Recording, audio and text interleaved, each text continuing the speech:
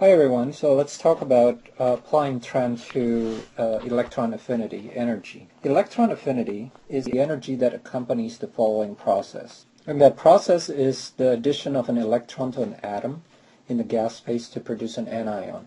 You can write generally the equation for electron affinity as the following. You have an atom and then you add electron to it, so then what you get is the anion form of the element, okay? And you can think of this almost exactly the opposite, like ionization energy. Okay, you have an atom here, and then you start adding electrons. With ionization energy, remember what you have is you have an atom, you start pulling the electron away. Okay, what happens with electron affinity is that they tend to be negative. So in other words, electron affinity tend to be an exothermic process. So delta H for this process tends to be negative. This is just what's observed experimentally. The trend itself is shown in the following plot. So here's a plot for the trend in electron affinity energy. I want to remind you that electron affinity is usually negative, right? And this makes the interpretation sometimes a little difficult, but if you keep in mind that it's usually tend to be negative, then it should help you understand it better. So remember that, don't forget that the more negative energy means more stable system, right? So that's what we've been talking about since the thermodynamics chapter. So let's go back to the electron affinity. We can look at the trend carefully in two ways. Again, first you want to look across a period from left to right, and then secondly you want to look at as you go down a group, right, from top to bottom. If you look across a period, let's say if you're looking at the period 3 elements, okay, or I'm sorry, period 2 elements, which starts from lithium until ends in fluorine, you see that the electron affinity has this specific pattern right here. And you can look at the third period, it has that same exact pattern. So you go from sodium, which starts from here, so it goes up like that. And then potassium, this is the third, the next period over. So you see, generally you see a pattern that goes that way, okay? As you go from the beginning of the period to the end of the period, okay? You go from left to right.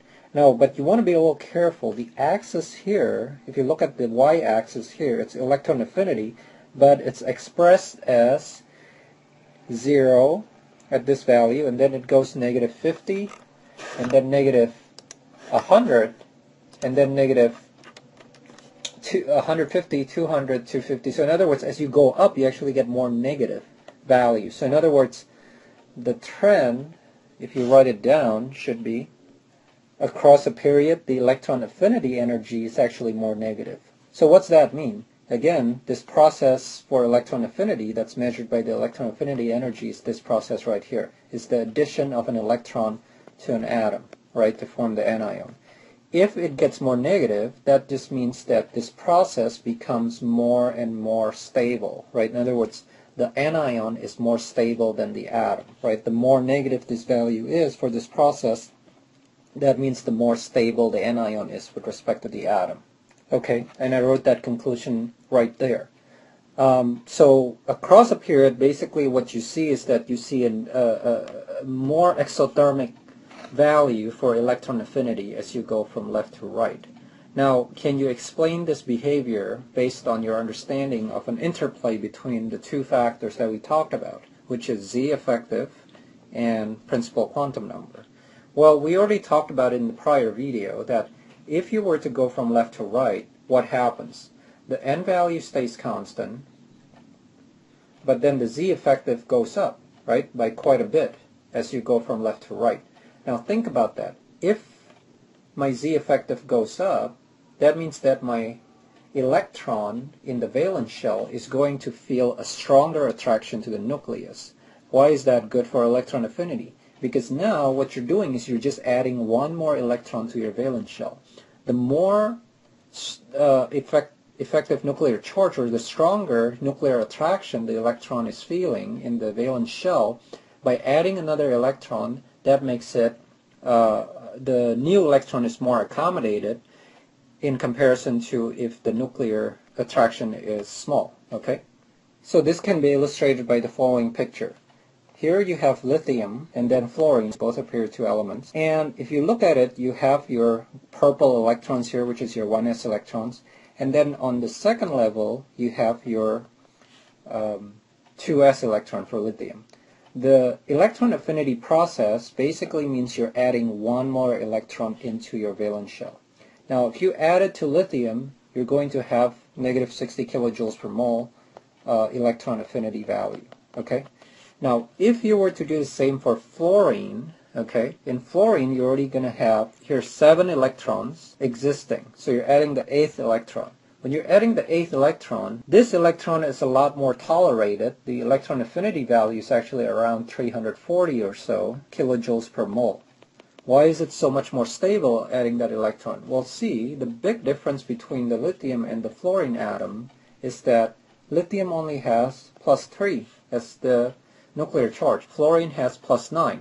If it's +9, that means that the Z effective for this new electron is going to be a lot bigger, which means that that electron is more tolerated, so that when you add it, you make this new interaction between the electron and the nucleus, and that's what results in all this energy being released. Okay? Now, the second trend we want to look at is down a particular group. Take a look at, for example, group 1A elements, which starts from lithium, and then we go to sodium, and then we go to potassium, rubidium, and cesium. Okay, so if you look at these points that I just made, you can see that they tend to trend downward. It's not a very dramatic effect, but you can see it. Same thing here with fluorine, chlorine, bromine, and iodine. It might be a little clearer to see with this one right here. Now, I know the fluorine kind of breaks the trend, but if you look carefully, you can kind of see that these things are going down.